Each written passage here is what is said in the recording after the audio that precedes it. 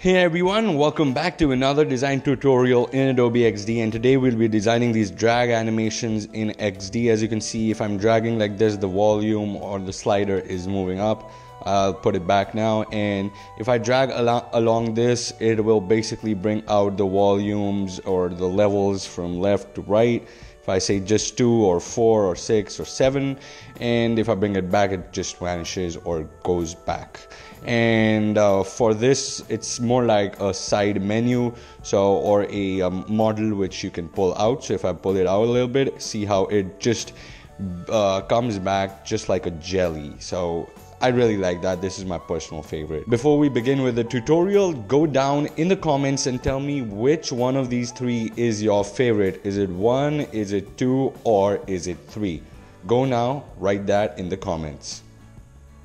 So to start off, I will start off with a simple artboard. Let me start off with an artboard which is say 1600 by 1600, which is fine. And I will start off with a area where I'll be designing, which will represent an iPhone screen. So what we're going to do is first of all create a simple ellipse, that's it, which should be slightly smaller than the rectangle, of course. And we want to give this a gradient, and for that we will say go from solid color to linear gradient, and top to bottom is fine. So at the bottom we will give a much darker black. At the top we will give something which is not black, but slightly grayed out, something like this, right? And we will pull the lower black section down a little bit so that our gray section spreads out a little bit towards the bottom. Perfect. The next thing that we'll do is just duplicate this and give this a border, which will be a gray border, something like this. The border size will be 8 pixels, or we can even give this 12 pixels. Perfect. And as you can see, there's different border styles. There's outer stroke, there's inner stroke, or center stroke. I'll try to give this a center stroke, and everything else can remain the same. I'm just going to give them certain changes, and I'll decrease the size of this circle a little bit and remove the fill altogether. So I will make this the border, and for this I'll just reduce the opacity of this circle to 25. Perfect. And as you can see, the lighter sections, the gray really pops out, but in the darker sections it doesn't. I can reduce the opacity even more from 25 to 15 to give that gradient effect more. Perfect. Now inside here I will place a text which will indicate the number. So right now we want 01, and the text family the font family is DS Digital. I will give all the links and the XD file in the description if you want to use that. And I will just increase the size of this. So let's go to 150 for this one. Perfect. And we'll put this in absolute center. And to give this a glow effect, what I'm going to do is go to the shadows of this text, and I'm not going to give this any Y or X coordinates. I'll just say 0 on both, and the blur I'll give about 25. And we can increase it to even 50 if you want. And we'll change the shadow color. We'll just use the color picker inside the shadow selection and go to this blue and change it to blue. See how it's now a glow shade? I like this. I'll keep it just like this. Now the next thing that we need to do before we do anything else is change the background color of this. So next thing we'll do is actually create the indicators that we placed around as a circle, right? So we'll create a simple indicator like this, make it slightly smaller. Perfect. I'm not giving any fixed dimensions. You can make them bigger or smaller depending on your preference. And I'll give this 100 pixel or 100 point border radius. Perfect. That just makes the border completely circular.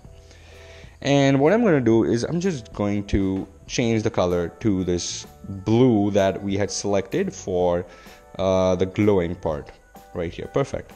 And what I'm going to do is quickly just duplicate this a couple of times, right? Just quickly duplicate this, say 20 times, right? Okay, so I'll lock the background by saying Command L or Control L, and I've copied this 20 times, as you can see here. And I will go to the plugins panel, and I have a cool plugin which is called Arranger for XD, and this is one of my favorite plugins in XD of all times. It's free of cost and it allows you to arrange anything in a pattern. So it could be a circle, it could be a grid, or it could be even a wave. But for here, we'll choose the circle. Let's give this first of all width of 500, the circle, and height of 500 as well. And this is about all right, but we have to make this much bigger. So let's make this 800 by 800, right?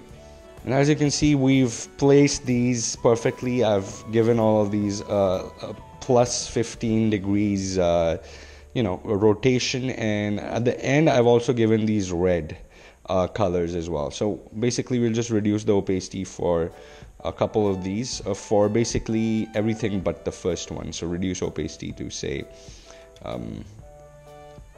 25%. Perfect. And I will now change the background. So since this is almost done, we'll change the background color, give this a very similar gradient to what we had given the earlier circle. So this one, right? We change the gradient from black and goes to this grayish hue. Perfect. So the background should be slightly similar to what this circle is. So I'll unlock this circle and then I'll make sure thing is unlocked.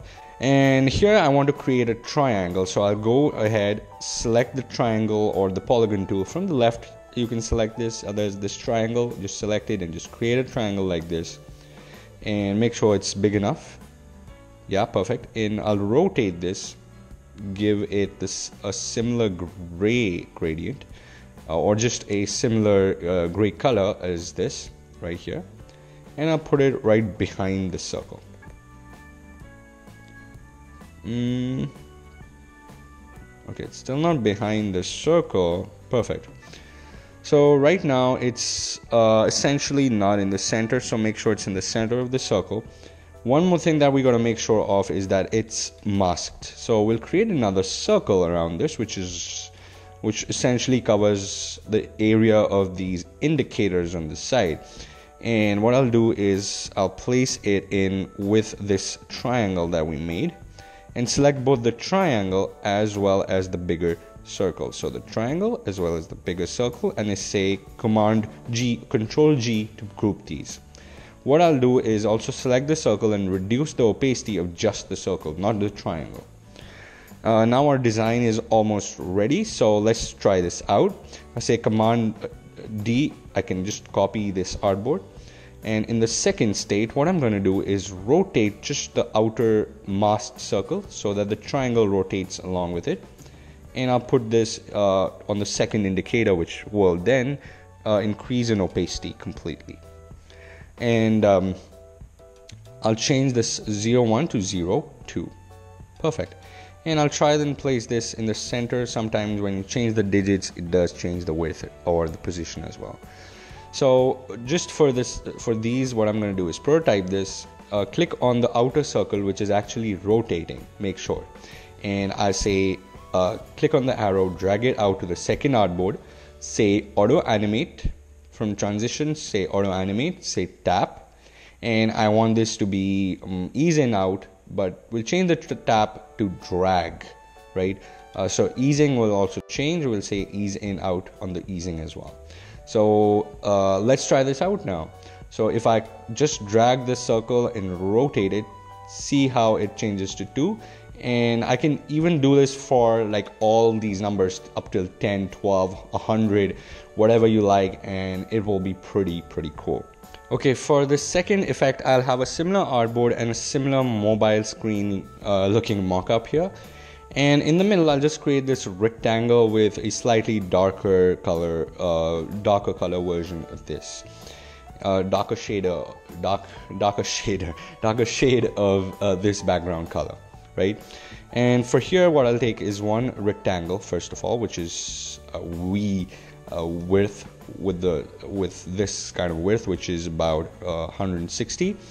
And I'll change the border for sure. I'll remove the border and I'll change the border radius as well. So if I click on these dotted borders, I can change each border individually. So for the first one, I want to have 50.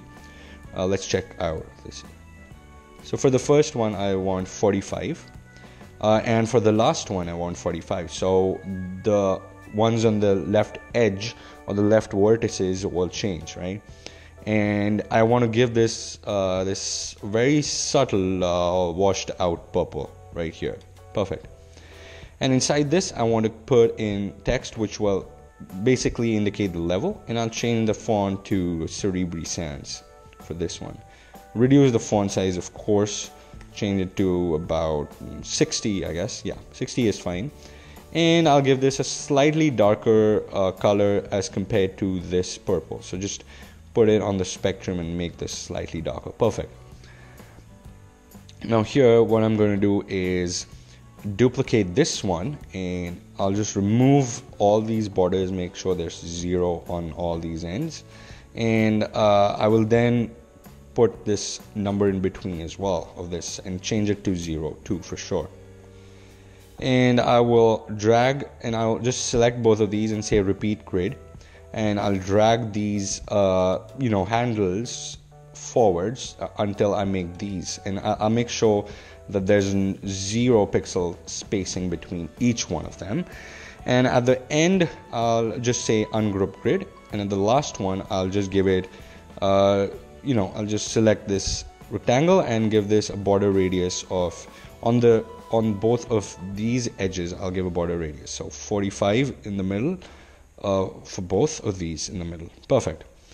And I will also change the number, so from 02 I'll give it 03, so on and so forth. So I'll just quickly teach you how to create the color steps. For that, for the last rectangle, I'll give this this pink that we had given, which is a slightly darker pink, and I'll give this a white color for the font as well. And I'll just select all of these together and just shift them a little bit in. Yeah. Now what we're going to do is, first of all, we'll ungroup these rectangles if they're grouped, and just select only the rectangles, not the numbers at all, and select all of these. Go to the plugins panel again, go back to the plugins panel, and here I have a plugin called Color Blender. It's free of cost again, and if I click on Color Blender, it just blends the two colors to extreme colors. And here we can see there are steps which have been created. So after say 3, I'll give all of these white colors so that there's more visibility of the text. Now for the next step, we will just create another rectangle which has the same border radius of 45, and I will just go back to the assets panel or to the layers panel, and I will select all of these till 1, and I'll say Command Shift M to mask this. Now this is a mask. So what we're going to do is we're going to select the last number as well as this rectangle and place it right next to the we'll basically place it extremely to the left like this. But since this is a mask, you really can't see it to the left like that. And we'll place this one slightly closer, and we'll place the fourth one essentially. Oops, I'll select this again, no issues. And I'll place this slightly, more distance from this. And as we bring this in, we want less and less distance for the cards to travel. So the first card will actually travel very little distance, just like this. And as you can see, these are layered on top of each other. We just want them to be below each other, right? So 02, and we'll go 03 extremely at the bottom, 04 even below that, and we just want to make sure that they're below each other. There's a shortcut for that. We say Command Shift and curly brackets left. So if I say curly brackets left, it'll go to the bottom right here. Perfect. And so once I've dragged out this dummy rectangle here, just for the sake of it, we'll go to prototype, and for this one we will just select the outermost rectangle, which is our drag trigger, and just move this arrow to the second artboard, say drag, auto animate, and ease in out is fine. So let's try dragging this out now. So if I drag this out, see how all these numbers get dragged out and all of these are below each other. So this is a cool little slider kind of animation. So I think the last one is the simplest of them all. All we need to do is create a rectangle, which will indicate to the user that you have to pull this to actually activate this. And we'll just give the bottom left and the top left corner border radius of say 100, and the last one as well 100. Perfect. And I'm not going to put all the icons and everything here. I'm just going to show you the effect. And we'll use the pen tool. Basically just click on P, and we'll basically create a section here, which is a rectangle here towards the end like this, right? And as you can see, I'm just putting it like that. Just follow me. And I'm just gonna give these a border. I'm gonna double click on these anchor points to give them like this curve, right? Just give a curve just like this. And same for this one. I'm just gonna give a curve just like that. As you can see, I'm just creating a quick curve. And for the top one as well, I'm just going to give a quick curve just like this. Quick curve inwards. Perfect. And I'll give this, remove the border and give this a fill, which is the same fill as this color here. Make sure it's at the bottom below this rectangle.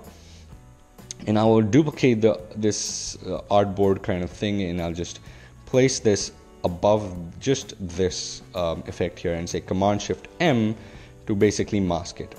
And for the first thing, I'll just drag these, the ones which are inwards behind this mask so that you really can't see anything. Perfect. The second artboard, what I'll do is drag this out just halfway through, not completely, and I'll bring this, all these anchor points back in where they belonged, just like this. As you can see, I'm just dragging it out just like that. And also this one at the top too. And just make sure that it's placed perfectly, just like that. Yeah. And I'll create another duplicate of this, and for this one I'll just bring this one, this rectangle to completely left, and I'll drag these out to the left as well. But this time what I'm going to do is drag them out more towards the left, and this time I'm just going to bring these in so that we create sort of like a rectangle right here. And also place I'll also increase the number of anchor points here and just pull this right here. So now this is an actual area that we can put something in. So to prototype this, I'll click on this inner rectangle, and since I'm dragging this out, I'll click the arrow to the second artboard, say drag auto animate ease in out. And for the second one, I'll just select the entire artboard and drag the arrow to the third artboard and say time for the trigger 0 seconds, ease in out, and 0.6 seconds. So let's select this. So if I drag this rectangle halfway through, you can see me dragging, and as soon as I leave this drag, it'll just auto animate in place. How cool is that? So if you like today's tutorial, go ahead and give this video a huge thumbs up, and also subscribe to this channel. We're growing this channel and we have to reach 10,000 by the end of this year. Let's see if you guys can do that. Go ahead and subscribe to the channel, click the bell icon right next to it as well, and I'll see you guys every Monday and Thursday. God bless.